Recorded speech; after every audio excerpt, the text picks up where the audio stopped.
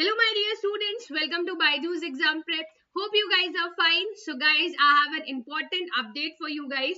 UPSC, that is Union Public Service Commission, has released the application form for ESE 2024. So guys, let's have a quick look at it. Is there any changes? What are the various things which they have put in this notification? So let's be quick. We'll be also talking about the dates, each and everything. So first of all, here has been mentioned regarding the notification. So this notification came today only, that is 6th of September. Talking further about this notification, so guys, if you visit to UPSC site, that is www.upsconline.nic.in, you can register yourself. First you need to log in, make your account, and then you can proceed further. Okay, now when you make your OTR, that is one time registration platform is there. Here you can change your profile anything within 7 days. Okay, after that, next thing which comes into action is here you can fill all the details which is required along with the photo ID proof, passport, driving license, anything which is issued by Government of India.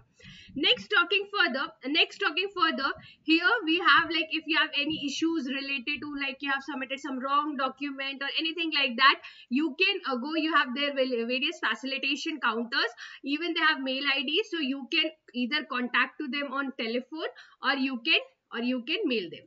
Okay, after this, it is very important, they have mentioned special instructions that it's very important whether it's a conventional type test or objective type test is there. It's very important that read the instructions carefully. Like if it is an objective type test, you know, basically we either use black ballpoint pen or blue ballpoint pen, don't use gel pen. So these are the prerequisite which you need to know the instructions about. Talking next about, they have mentioned that mobile phones and all are not permitted, very basic thing we already know. Talking about online question papers presentation portal, so yeah, they have mentioned even if you have doubt in any, if you want to raise objection, they have mentioned regarding that also, that till what time, which date you can raise your objection for particular question with reference to the solution of it. Next, talking about the various categories, civil, mechanical, electrical, electronics and telecommunications. Various group A services posters, you can go to Central Engineering Service Road, BRO, then Indian Defence, MES, Central CWE, Central Water Engineering, Indian Skill Development. Similarly for mechanical, you have two categories, category A, category B, electrical also, and then you have for electronics and telecommunication also. So these are the categories which is mentioned. You can have a look on this. I will attach this PDF on the comment section. So if you want, you can download it also. Okay. Talking next about it, if you want to know the various cities in which the preliminary exam, that is prelims, will be conducted, that is objective examination. So these are the list of cities for preliminary examination. Okay. And for mains examinations, these are the cities. Okay, so you can check it out. Talking about eligibility, yeah, nationality of India, Nepal, Bhutan, all these things pretty much known. But age limit is very important. If you are a general category student, then make sure that your age as far as January 2024 is concerned should not be more than 30 years.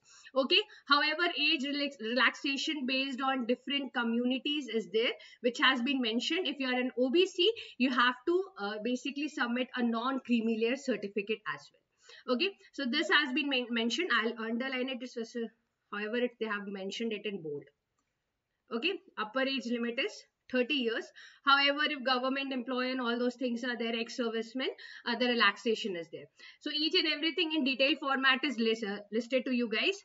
Talking next in this list is basically the syllabus part. Medical examinations, yeah, like eyesight and all those basic prerequisites should be there. And apart from that, talking about fees is very basic. You have to pay just 200 rupees fees, and this money is non-refundable. Okay, talking next quickly is about certificates and all. If you are a reservation category student, you just have to submit your certificates of it. Last day is very much important. The portal opened today, that is 6th of September.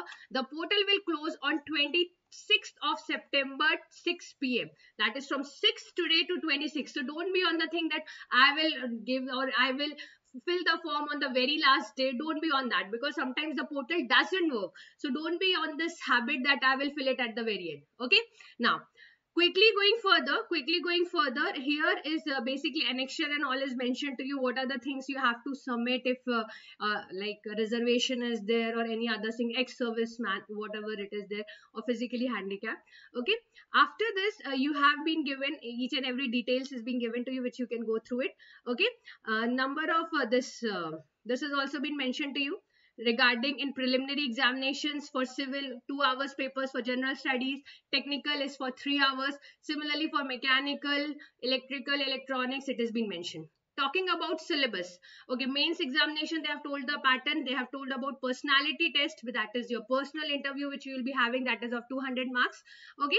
After this, you are having what? You are having the syllabus part of it. Syllabus, be precise, because it's abundant, so you need to know how much to study. Okay. So the syllabus for civil, for various categories of it, is being told to you. So kindly be very much sticky to your syllabus and study the ones which they have put in the syllabus. Okay. Similarly, for mechanical, for electrical, electronics, they have given the syllabus. I'm just not reading the syllabus. It's like wasting the time, because otherwise civil will doesn't care about mechanical syllabus, right? Okay. So I've just mentioned that this syllabus is there. The main point is, firstly, your age limit, general category, 1st January or 2nd January 2024, your age limit should not be more than 30 years. Okay. Next, age relaxation, various categories is there. Today, you can apply from today till 26 September 6 p.m. 200 rupees is the registration fees, which is non-refundable. Talking about here, you can check it out. You can check it out what? You can check it out the syllabus entirely. And if you have any doubts, do comment me in the comment section and we'll answer to it. However, I'll attach this PDF also in case to avoid any ambiguity.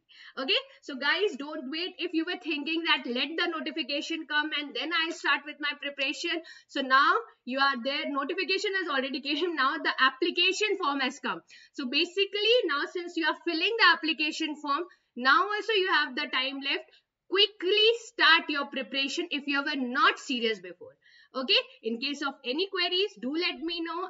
And if you haven't subscribed our channel, do so. Thank you.